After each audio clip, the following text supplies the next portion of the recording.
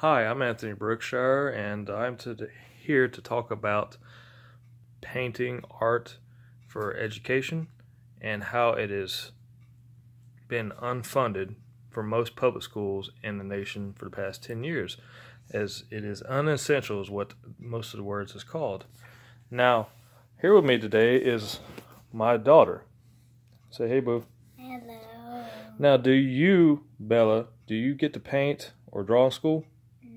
No, you don't. You do only here at the house, right? Yes.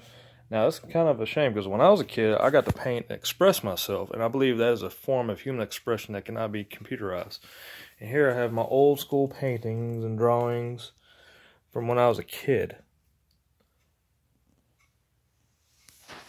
So I like to National Arts Foundation to be funded to get public schools back to it.